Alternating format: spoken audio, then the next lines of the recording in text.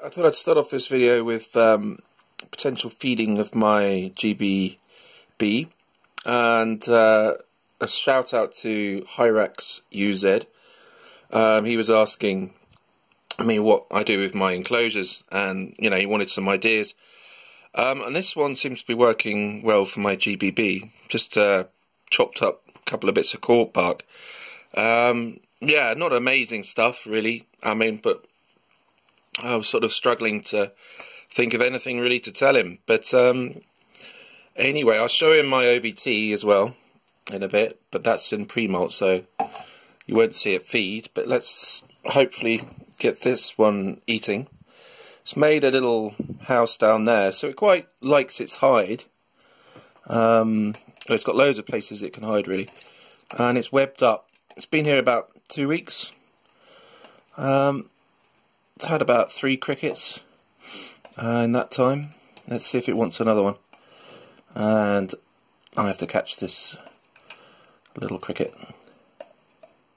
Well, medium-sized cricket. We've got it. Should get a... Here we go.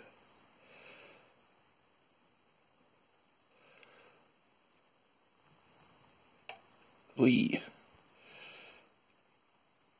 There we go, there's one cricket down and the leg is being left. Quite a feisty feeder, my GBB. Right, so I'm going to show you my OBT next, and I'll show you what I did with that one's enclosure as well.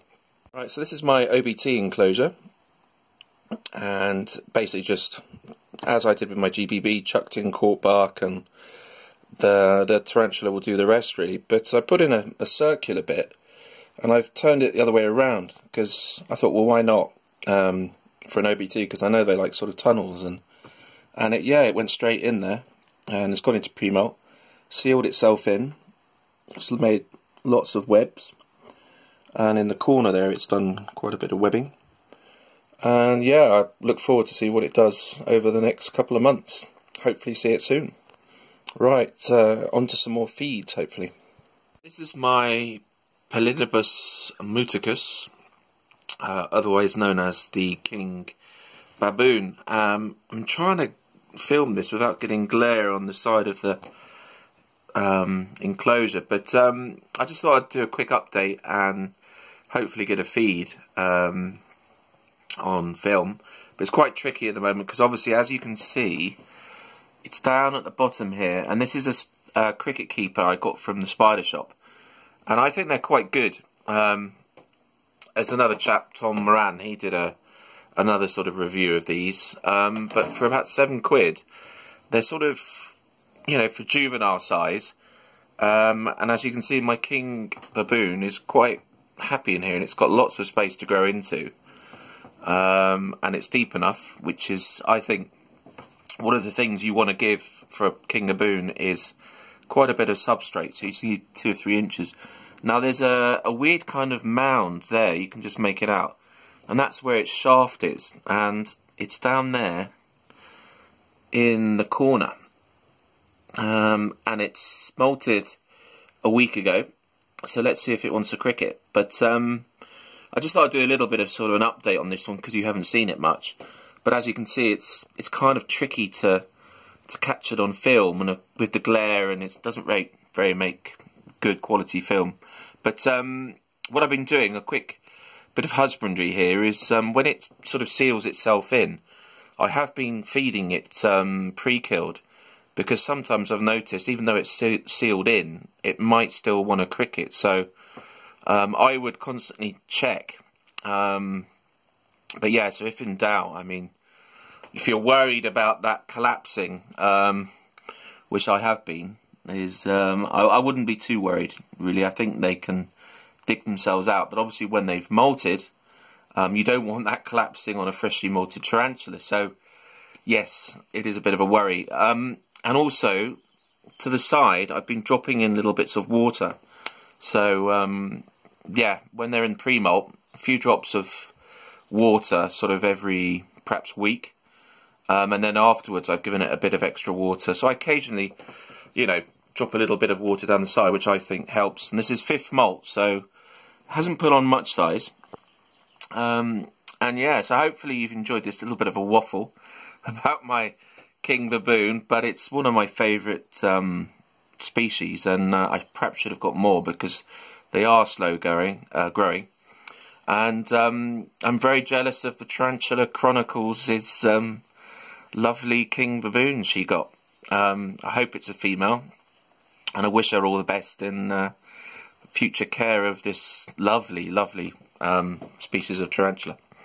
Right, let's see if I can drop a cricket in and get a close-up of it eating. Let's just sort of get rid of most of the glare. You can just about make it out. I'm going to hold my hand here very steady, and then I'm going to try and drop the cricket down the shaft without obviously collapsing the shaft. And it's dark in here, which makes it kind of tricky trying to catch the cricket, so please bear with me. But I haven't shown you this for quite a while, my king baboon, so I thought I'd make the effort to try and get you a bit of a king baboon action. Right, I'm going to grab this cricket well. Yeah, I mean, with pre-killed, I was saying that you can obviously keep trying to put pre-kill down its shaft, and obviously don't want to collapse. You've got to be very gentle, but they will chuck out the pre-killed if they don't want it, which is kind of handy, because obviously you don't want a sort of decaying cricket down there when it's in pre-molt. Right, sorry, I'm having a few cricket issues. Oh, that's good. Right, so I can see the shaft.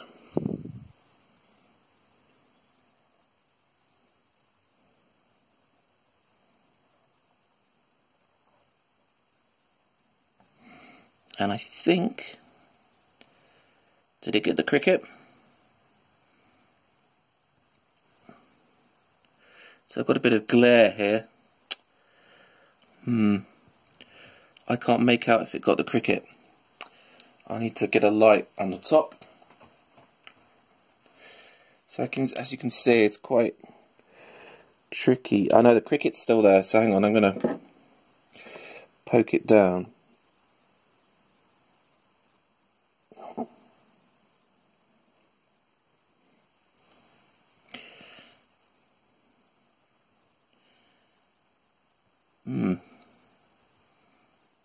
Very hard to make out what's going on here, but don't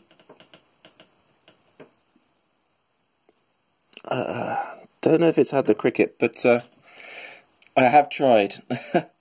So that's my king baboon. Obviously, as it grows a bit bigger, perhaps you'll get better videos, but at the moment that's all I can do, really. So yeah, that's the end of this video. It's a bit of a strange one, but I'll do a quick tour while we're here, because I have been trying to get sort of feeding vids, but most of them you've seen, so I've been just trying to get the ones that you haven't seen so far. But up here I've got my Amazonica.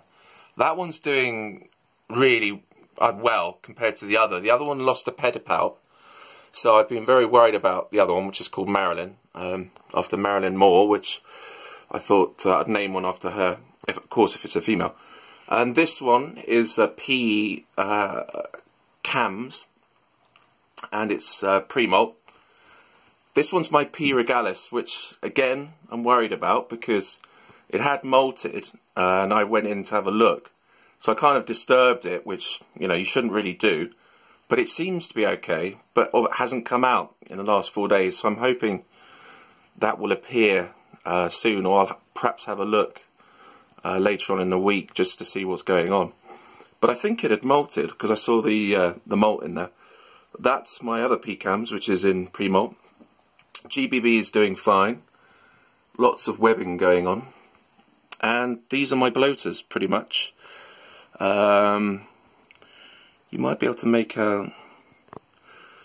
Oh no, it's got into hiding. My P Muticus, P Geniculatus.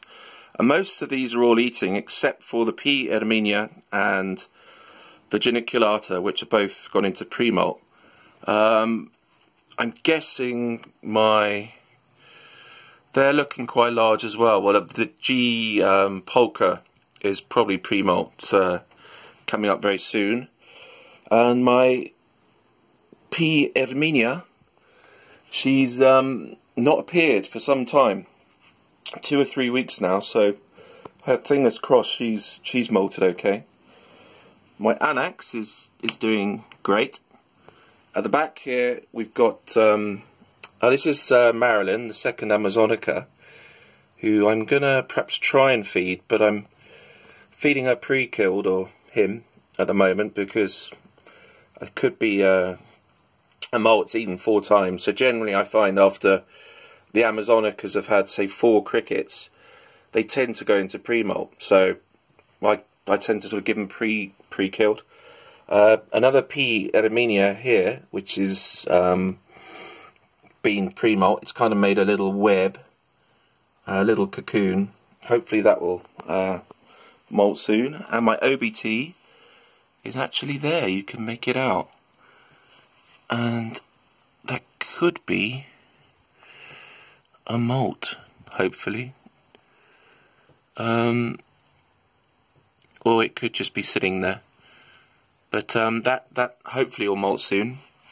And my Aphonophelma is there, not eating, which is really frustrating actually when your tarantula doesn't eat, because you're worried that they're sick or.